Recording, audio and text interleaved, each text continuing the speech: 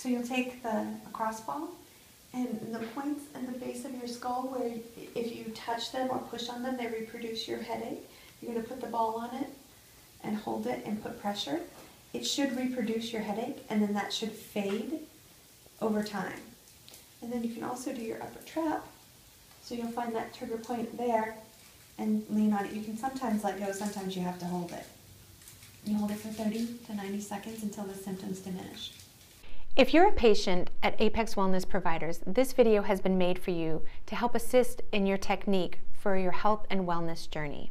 If you're not a patient, please use this for educational and entertainment purposes and is never a substitute for your own individual medical advice.